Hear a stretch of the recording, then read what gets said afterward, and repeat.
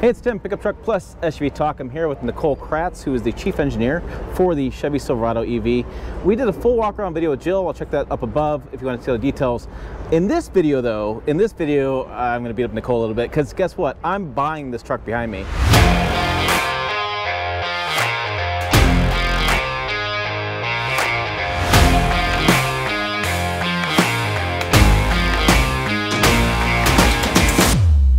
I've been EV curious, as I think most people are, right? Can it fit my lifestyle? 400 miles of range seems like it's pretty feasible in that range of fitting my lifestyle, but I'm just kind of curious, looking at the overall design, especially says Avalanche to me. I'm a little Avalanche kind of guy. My first hard question for you, Nichole, you drive GMC AT4, you know the off-road crowd. Where's our tow hooks? This is an RST, and the RST is not designed for tow hooks and for that kind of a feel. Marion, the CES reveal, talked about a Trail Boss, and you're going to see your tow hooks in the Trail Boss because we definitely know what full-size truck drivers want. Yeah, it seems like there's this attack on tow hooks lately, so automakers, knock it off. We need them. They're important things. We know you want them, but not everybody wants them. So we're going to offer versatility, and we're going to offer models with everyone that wants them or doesn't want them, and this is the first model that we're offering in the RST. The Trail Boss is going to have that factory lifted with the tow hooks and the off-road looking wheels and tires and things like that come with it. Right, because we look at ground clearance here. I mean, we have this fascia going down. We don't have to me, a ton of ground clearance, but you're going to say that's more the Trail Boss. You have to buy a different vehicle for that different need. Yeah, and remember though, we do have My Mode and we have air suspension on the RST. So the truck is still capable of lifting through the air suspension up to 2 inches in either direction. So this is the current height that you're seeing. I'll just say nominal height. It's still capable of going higher. It's still capable of going off-road, but it is that more urban feel, urban look to the RST model. Okay, so you went unibody with the construction of this truck, right? And people are doing this conversation between unibody and body on frame. There's some trade-offs there when you go the unibody on frame. Why did you go unibody with this truck? So we're actually not a traditional BFI architecture either, unibody architecture. So this is a different way of building up a body structure. So we're not taking any trade-offs between body on frame and body frame integral, if you will. The Ultium architecture, the battery pack itself, has a lot of the structure of the vehicle, which is different than a traditional unibody or body frame integral architecture. So it's basically thinking that the Ultium battery architecture is your frame rails, and then you're putting the body structure and integrating it to it.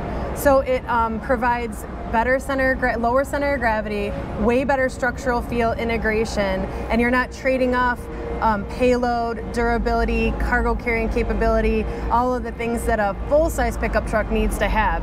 So I don't think we've traded anything off. What we've done with this, though, is enabled the batteries to become all the way outboard to the structure where needed. So those that would choose to put a body on frame truck and put batteries into it are now limited by the amount of batteries they can put in. Sure. So now we're getting more cell capability, more cell capacity inside the truck, which allows us to get that 400 miles. And so, and speaking of like a battery, right? So the Ultium battery, you start like here maybe and goes back. Yep. So, we're looking at breakover angle and stuff in an off-road situation. Your battery's right there. I mean, I'm sure this battery's pretty protected, right? Yeah. Everything is water fording, breakover angles, departure and approach angles. Everything is that of a full-size traditional pickup truck.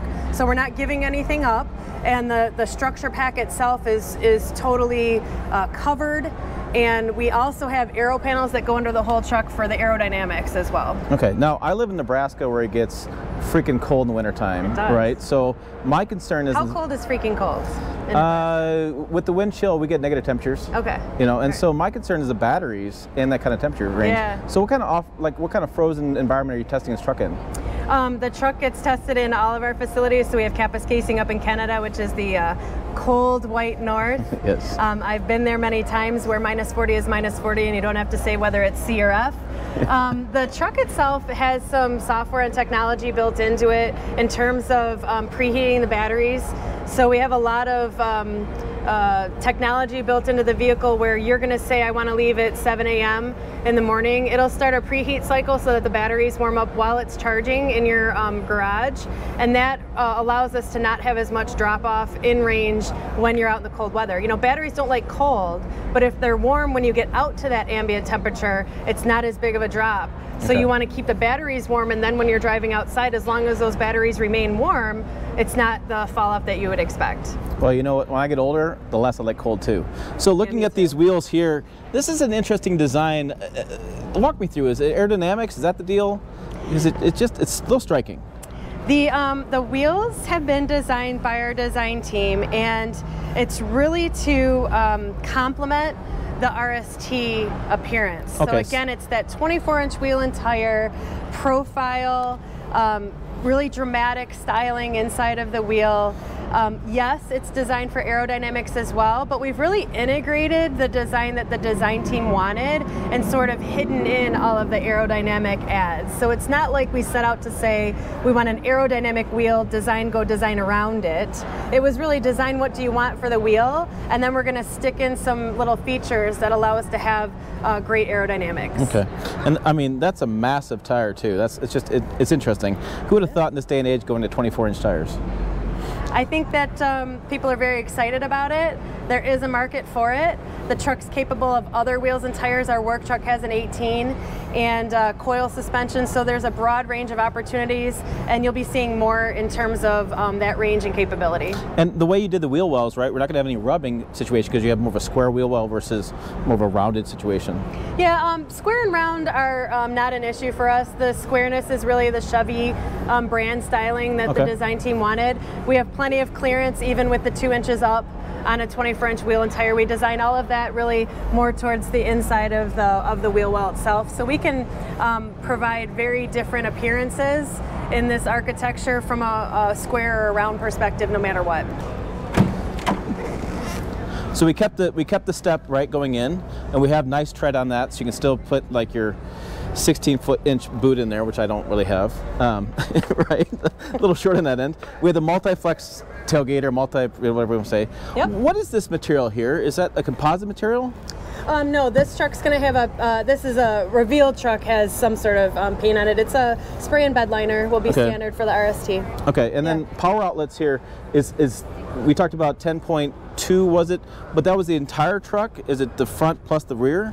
So 10.2 is with the accessory power bar connected to the charge port, as well as using the onboard outlets. Okay.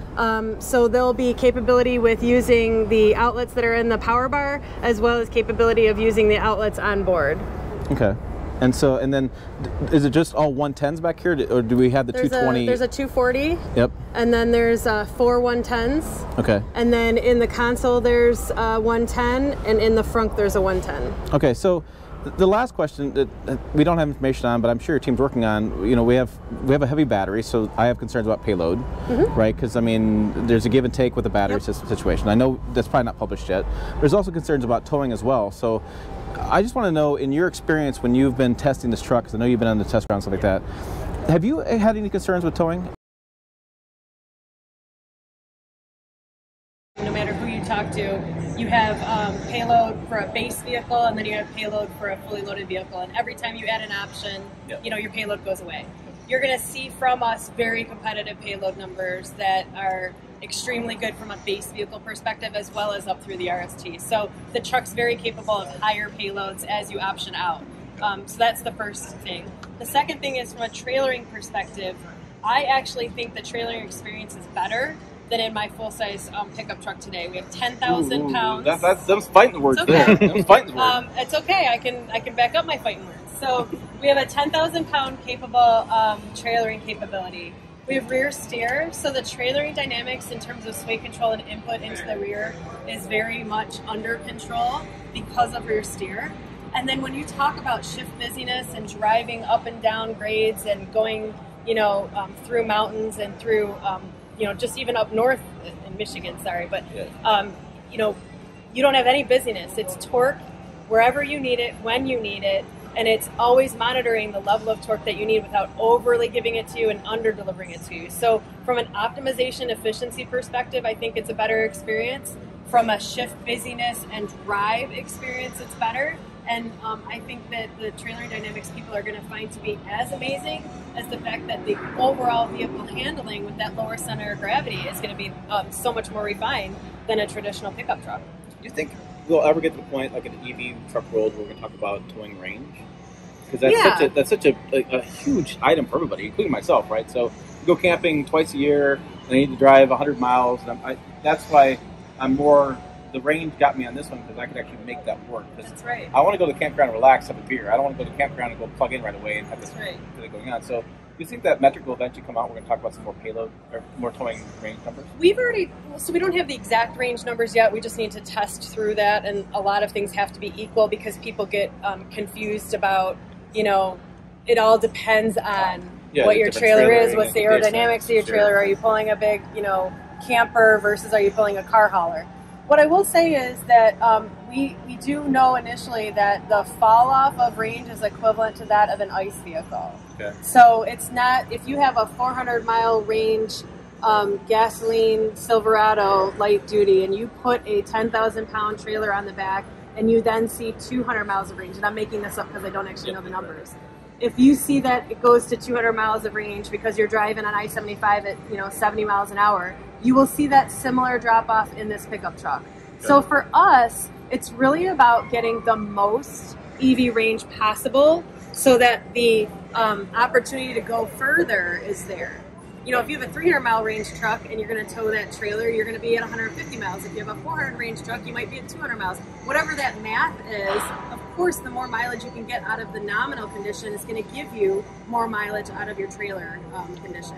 But you shouldn't feel like going to an EV means that you're going to give up more range from a percentage basis than you would with a traditional ICE vehicle. It's really interesting stuff. So, all right, there you go. There's the answer to your million-dollar question about towing. Jill, like I said, did a full walk around. Check her video over here, website down below. As always, thanks for watching. I'll see you down the road.